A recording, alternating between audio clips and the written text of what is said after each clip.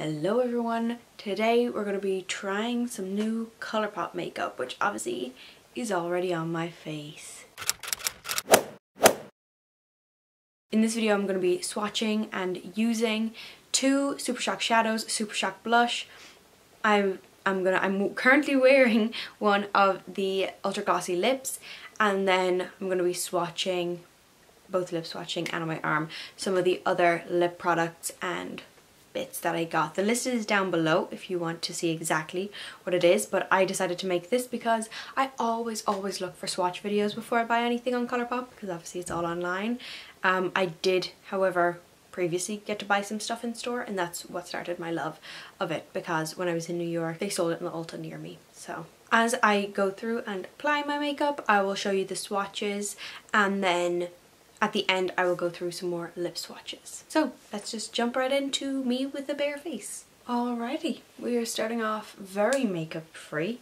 Quite little pink nose for some reason. You know, when you've had like a couple makeup free days and a couple like showers and days where you haven't been putting on or taking off makeup and you're like really makeup free, I feel like my lashes almost get tinted. I'm going to start off with foundation. I'm going to put on my Clinique Beyond Perfecting foundation. Obviously this is not what I'm trying out today, so I will do this and get back. Okay, so foundation is obviously done. I hate that like foundation face. Also my eyebrows. Just didn't need to do that on camera, and it's gonna run out of battery. So before I set anything with powder and then go in with bronzer, I would use, sorry I'm looking for it, a cream blush, and I just apply it with a stippling brush. So I'm going to try that with, because that's what I do for my other Super Shock cheek, so I'm going to try my new blush. So this is the colour No Vacancy, and it looks like a hot orange, but I like bright colours, so I decided to go for it. I think this, I also got the peachy mattes recently, but I feel like what I call a competition mirror. Yep, got a big mirror in the front. Just remind me of dance competitions. Wow, this really smells like peach. Okay, so we're going to dab in there. Oh, that's nice. Zoomed in? Yes. So you can see, just, it's a little flush of coral orange. Like, I think it's really fun. I know some people aren't like blush people. I am blush people, so I was really excited to try this out, I think. And that whole, what do they say, they call it like the sunburn look or something, where you drag it across your nose. I most of the time do that because I'm so fair, so it kind of makes sense to do that, because I do get sunburned a lot. But that is No Vacancy. It'll obviously be much more toned down, and I have powder and stuff over it. But I really like this. Yeah, I'm going to do a little more on this side. Yeah, I'm here for it. Very much so. And it doesn't have a, like, obviously because it's a more of a wet product, like it's a cream product, it does have a slight dewiness to it, but it doesn't have shimmer like the other blush I have, which is Prenup. It doesn't have, that has a sheen, but this doesn't have the same one, but I like it. It just really brings some life to your face. It's a yes from me. So I just set my face with powder and did a little bit of bronzer, and I'm just going to prime my eyes now before I get into that. Okay. So, oh, the primer I'm using is the Too Faced Shadow Insurance. I love this. I have extremely oily eyelids, so I typically don't actually wear shimmers, even though one of the things I'm going to be wearing today is a shimmer. I'm going to be trying Wattles and Hanky Panky as well. I'm going to do a little bit of both, but yeah, I don't typically wear shimmer eyeshadows. That's why I just got the Just Peachy mattes, because my skin is, especially my eyelids are so oily, it just like comes right off. So I actually got Wattles because I saw, I think Kathleen Lights was talking about it, and she said that it's a great like all over the lid colour, like you just swipe it on and then it's an eyeshadow look, and it's, you know, great for every day. So I kind of got it as a back to school kind of thing, for just being able to throw on. I'm going to apply this with my finger, But then I'm going to go in with Hanky Panky, which is a matte. It's one of the few matte ones.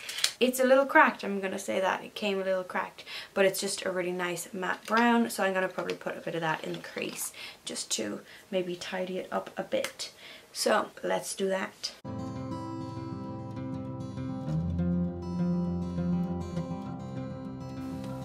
I'm liking this. I think it's a really simple, more subtle, if eyeshadow is ever subtle, look. I like the warmth of it, I have to say, because I typically just go for warm colours.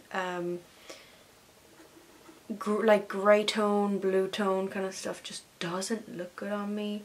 I think it's just because I'm fair and kind of because of my eye colour. Okay, so that is Wattles. Wattles?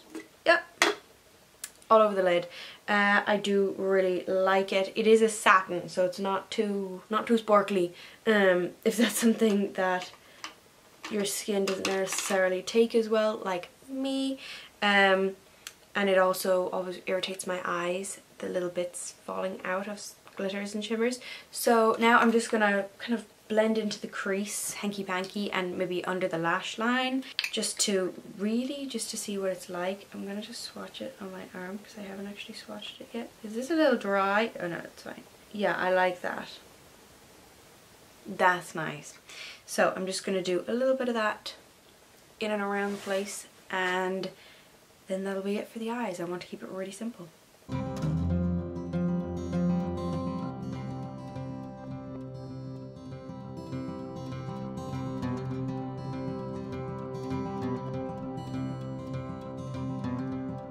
One big benefit of the Super Shock shadows is that they're just so easy to blend. I really like both of those colours, although, so I thought Wattles was going to be a bit more pink, just from the swatches, and actually when it originally arrived, because if you see how dark it is in the packaging, I was like, this isn't the right one. Look how dark that is. So I was like, that's the wrong one, but it wasn't. So that is kind of it for the face makeup. I'm going to pick a lip colour to wear. I'm going to finish my eyes, and then I'm going to pick a lip colour to try it now, and then I'll probably do swatches later on of the others, because I did get a number of lip products. I do love them. I'm someone who desperately needs to curl their eyelashes. I mean, like, look. I curl my eyelashes when I don't wear makeup, fun fact, because they are just, I'm lucky, I have pretty decently thick eyelashes, but they do not curl at all by themselves. Why does this keep going out of focus? So, mascara, I'll just tell you I use Essence Lash Princess, but this is old and I got a new one. I decided to get the waterproof one, but then it was way too hard to take off, so I'm not using that. And I need to go get the original as well, because it does transfer quite a bit. At least I will fix that. I never do that. People always say, oh, you know, when you make a mess with mascara. No, only when I'm filming. But yeah, it does transfer because I have like hooded eyes, so if I'm looking down my lashes, I'll touch my skin and they will transfer, because as I said, I'm a greasy gal. I need to get a new one of this, but it is still a great mascara. I would definitely recommend it. It's not too chunky clunky. It is just great. There, eyelashes. Wow, the difference it makes. Just got a little cotton bud for this. Honestly, like, that's good enough. Yeah, that's good enough. Just gonna do some clear brow gel, and then we will do lipstick.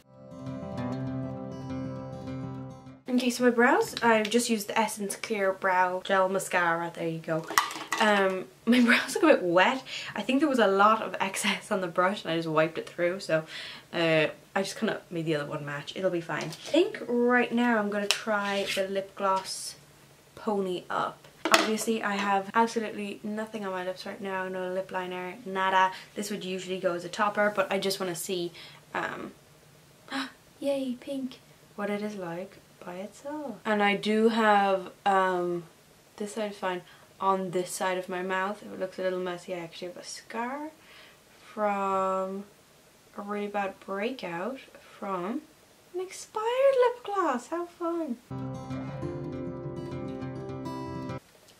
Okay, this is Pony Up. It is extremely cute and I'm gonna wear this all the time. I will say, however, it's not as glossy as the other lip glosses, if that makes sense. I do have JJ and Champagne Mommy already, and I wear them all the time. No, maybe I just needed a bit more product. But those are a bit more oily feeling compared to this. But I don't know if you can really tell how pink it is on camera, but it is exactly the colour I was hoping for, so that is very exciting. So I'm just going to insert some like lip swatches of the other colours. I haven't filmed that yet because my camera's going to run out of battery and I have to go somewhere, but I'm sure they're going to be super cute and I will just insert those here.